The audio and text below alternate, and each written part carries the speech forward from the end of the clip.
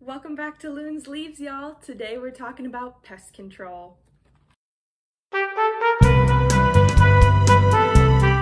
Alright, y'all, so like I said before, today we're going to cover pest control because we do not want any pests. We want our plants to stay happy and healthy throughout this winter season, especially because as it's getting colder outside, things are going to come inside and they're going to want to hitch a ride on your plants, and we do not want that.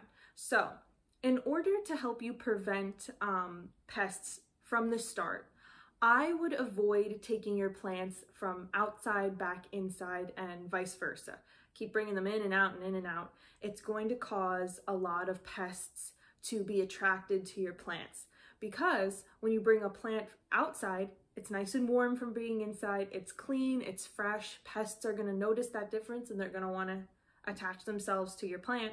Same thing if they're already on your plant. When you bring them back inside, you run the risk of A, your plant having pests, and B, it infecting all your other plants that you have in your home if you have more than one.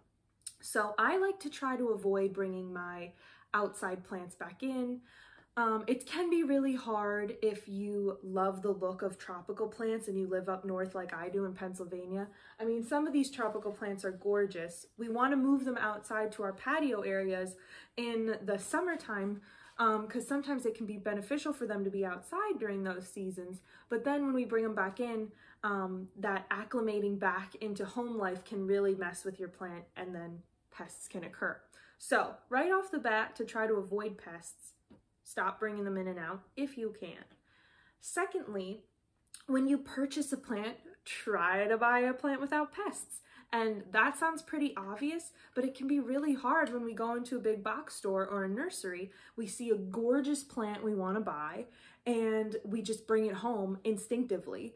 I have a huge problem bringing plants home that are more sickly looking or need to be rehabbed, for lack of a better word, because I just want to help them and make them better. But a lot of the time, the reason they are looking sickly is because they have underlying issues with pests that I can't see. So if you are going into a big box store, make sure you're really checking those leaves thoroughly, looking through your whole plant, looking at the soil, the trunk, if it has like a more barky-like texture like this guy here.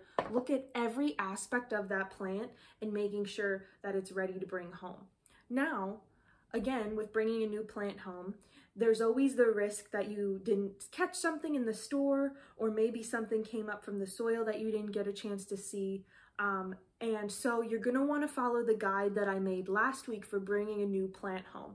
I'll have it linked below. It was last week's video. It gives you all kinds of tips for how to acclimate a new plant into your home. And you're going to want to follow that same kind of guideline if you're bringing a plant from outside to inside now for that winter season.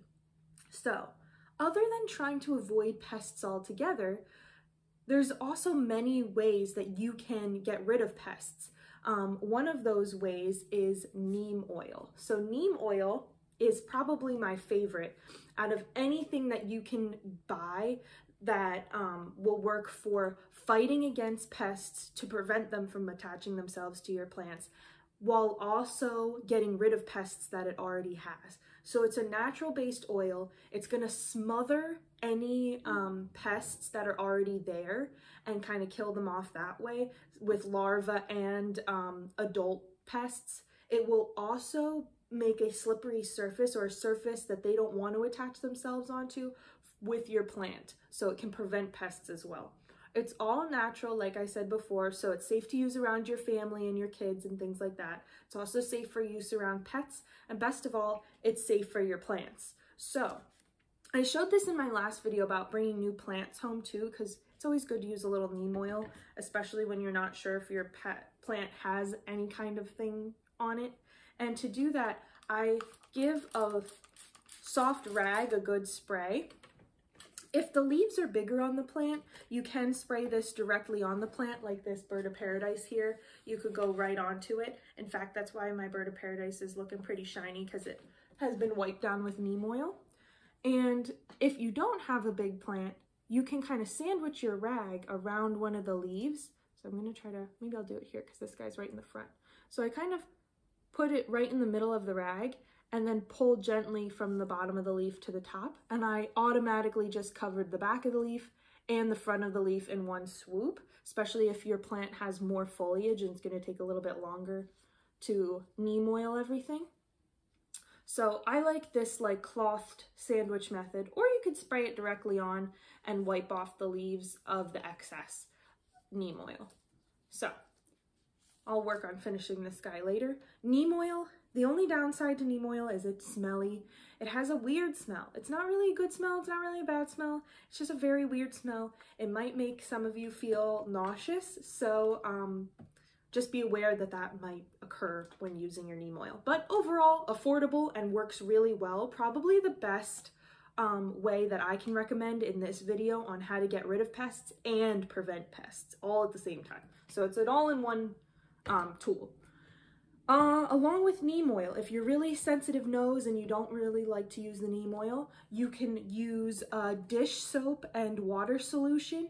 Any kind of soap and water solution should work. I would stay away from anything scented like for your body and things like that, but dish soap and stuff will be fine.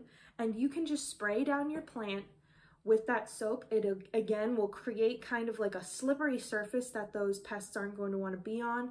It will make things bitter for the pests, so they're not going to want to munch on your plants. And it will also kill any larva that's going to be in the soil of your plant when you water it. So you can water it with soapy water and it will be fine, but I would do a diluted concentrate of that. So maybe not 50-50 like I would if I was spraying it on my plant's foliage. Maybe you would do like a 25-75% water. So 25% dish soap, 75% water. So it's super diluted for that watering. Along with that, I learned through doing research for this video that you can also use pine sol. I think it's called pine sol or pine sol. I'll put a picture up. And all I remember is the commercials when I was a child where this wonderful woman going, power the pine. You got to use the power of the pine. So use that power of the pine to kill all your pests in your plants. So you can mix that with water and use it to water your plants, and it will kill all the larvae that might be in those roots or by the soil in any way. So pine sol will work if you don't have dish soap, as well as a cleaner called Simple Green. I'll also put a picture up of Simple Green. Simple Green is great overall. I use it for cleaning outdoor patio furniture. My parents have used it to power wash their house before, because Simple Green can go back down into the earth or the soil, be washed into the waterways, and it's safe for biological life. So it's not going to be toxic or ruin anything as far as that goes. So you can use Simple Green too. However, with Simple Green and pine sol, you are going to get a strong minty pine smell with both of those. And so if you're not into that, you might want to stick with the dish soap route. Not as effective as neem oil, either of those options, but will still make a difference in some way and will definitely help with larvae specifically. So if you have certain pests like spider mites are very tiny spiders, mites, and they create little micro webbing on your plants. That's how you can kind of see if you have a spider mite infestation, if you notice small little webbing start to happen. And sometimes you'll even see them crawling all over your foliage, or especially like the trunky, stalky parts of some of your plants. You'll be able to see them there. And that will kill their larvae, as well as fungus gnats. Fungus gnats are the bane of my existence. They are around, I mean, I don't even know if you can see, there's probably like 2 or 3 attracted to this light that I have that are flying around in my room at the moment. And they're just so attracted to the soil and the moisture that I have in our home that they will lay their larvae in lots of different soils. So I'm excited to use that pine sol technique to get rid of those fungus gnats.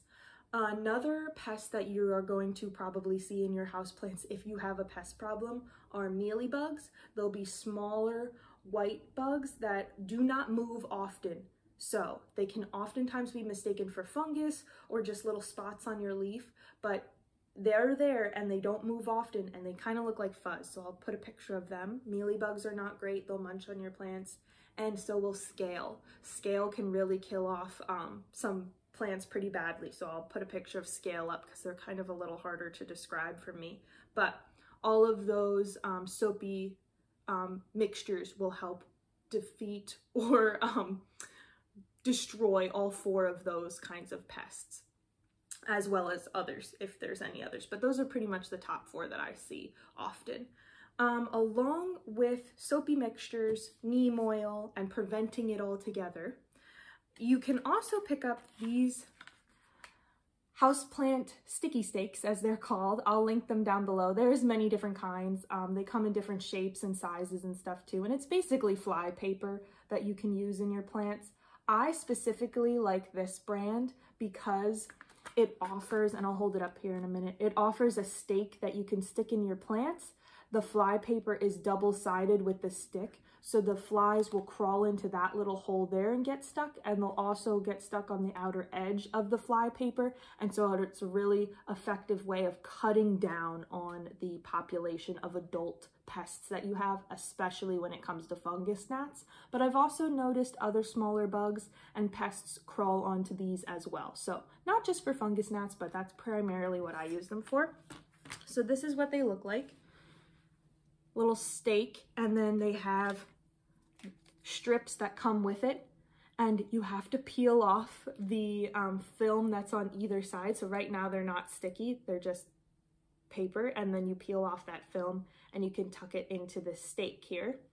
I had a roommate once who forgot to peel off the film and was wondering why there were no flies on the sticky paper. Is because it wasn't sticky. So there you can see where the flies or other bugs will crawl into there and get stuck, and then also out here. I find these to be particularly effective because they kind of look like foliage. Like if you were to put that in here, it is the same shape as the foliage. It's going to be on a stalk like the foliage, give something for the flies to climb up and then get stuck on. So pretty effective. However, I find these to be kind of gross after a while because they're effective, so they're gonna have hundreds of little flies and other bugs stuck on there, and it can get to be not aesthetically pleasing at all. So I don't like to use these often, but when I do, I try to stick them in a plant that has bigger foliage that also comes down kind of across the soil level here, so I can disguise where that sticky stake is. And then when I have guests or other people come over, they're not staring at a stake full of dead bugs. You know, kind of like cringy. So, but pretty effective.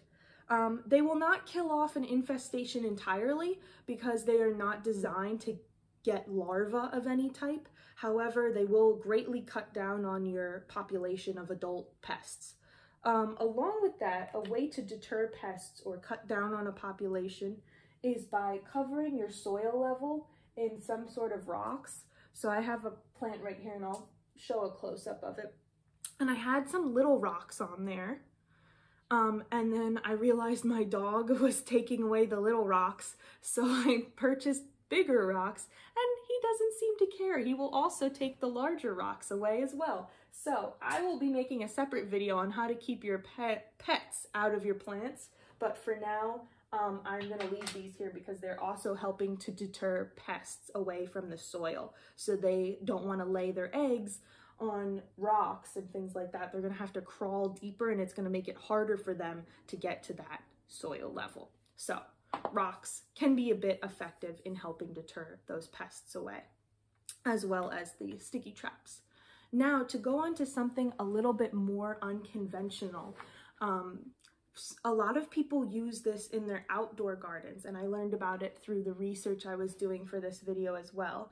My sister told me about it additionally, is to use cinnamon. Now, I read that some people will use the cinnamon right out of their spice cabinet that you use for cooking, and they will sprinkle it on the soil to deter pests away, mostly in outdoor gardens though, not very often for houseplants. But then I read you can use it for houseplants if you find this more natural cinnamon. It's called Ceylon cinnamon. I don't know what the difference is. It's more expensive than regular cinnamon. It smells like regular cinnamon, has the appearance of regular cinnamon. I don't know if they add something to the spice cabinet kind that just wouldn't help deter pests. I don't really know. But you can use this Ceylon cinnamon and sprinkle it onto your soil levels, and it will help deter some bug-like pests, but also furry pests. So if you have an outdoor garden and squirrels and bunnies and other small animals are getting into your gardens that way, then you can sprinkle this on and apparently it will deter them. I have yet to try it. I'm looking forward to trying it this spring when it comes to my garden outside, but I have been trying it in some enclosed terrariums in order to try to deter fungus gnats, and I have it specifically in this one underneath the moss here, sprinkled on top of some leca, and it's working really well. I have not seen a single fungus gnat flying around in there, and I usually always see at least 1 or 2 a day, and I haven't seen any, and it's been a whole month. So I think it's working. It's also good for keeping fungus down. So kind of will act like an activated charcoal, which I've talked about in one of my other videos, and I'll talk about again. And that helps deter fungus and things like that and keep humidity levels even. Same with the cinnamon. So it seems to be working for me. I don't know if it'll work for you, but maybe give it a try if you're out of other options.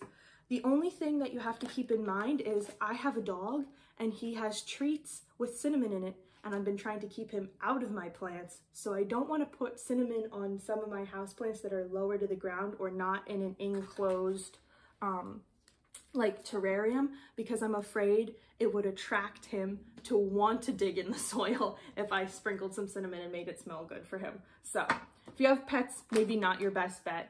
I've been trying it in terrariums and it seems to be doing well. Another thing, and this is the last thing, and it's kind of super strange. I'm going to be putting up some pictures on the screen, so if you get uncomfortable with pictures of bugs and things like that, maybe click ahead a few seconds or so, maybe 30 seconds, so you don't have to see those pictures. But the last thing that you can do to deter pests is using biological predators. And so that basically means you're using good bugs to destroy the bad bugs, to eat the bad bugs. So you can purchase these types of bugs from certain websites. However, I've never done it. I'm not sure about credibility and things like that. You might have to have botanical licenses and things like that that I'm unaware of. But I have seen homeowners do this in other YouTube videos who do work in biological fields, so they might have those licenses already through their work, and so therefore they can purchase these types of bugs. There's always the simple ones like ladybugs. You can buy ladybugs on Amazon for science projects for your kids and things like that, or schools, and use them in your gardens to deter aphids or have them eat aphids. But there's some other types of bugs that are specifically good for eating and killing mealybugs, and ones that are also great for killing spider mites. A few of those are the ladybird beetle, which is similar to a ladybug, and a ladybird beetle will eat mealybugs supposedly, as well as a certain type of wasp. Now, this might be your cup of tea. You might be okay with bringing other bugs into your home. To me, I don't want, even if they're good bugs, I don't really want bugs in my house, even if they're as harmless as a ladybug, just because, even if they're helping me. But that might be your cup of tea. Maybe you want to bring on that venture. So those options are out there, and if you're interested in that, definitely look into it further. I'll try to leave some links below for different resources as far as that goes. And yeah, that's pretty much it that I have for you on how to deter pests and how to get rid of them right off the bat. With the biological predators, that is something that you might want to save for outdoor purposes only, especially with the wasps. I don't know why, but I wouldn't want a flying creature in my house, even if it is doing good for my houseplants. So that's up to you. Thank you all so much for watching. I hope this helped you on your houseplant journey and helps you either get rid of pests that you have or prevent them from happening altogether right off the bat. If you have any questions, you can always DM me on Instagram, send me pictures and videos of your plants. I've helped a lot of people identify plants that way or solve the problems they're having with their plants that way. And we have moved to a new Instagram. So I was using my personal Instagram for that. It got to be a little much. So now Loone's Leaves has its own Instagram at Loone's Leaves. It'll be linked at the end of the video as well. So thank you guys so much for watching. I'll see you next Sunday.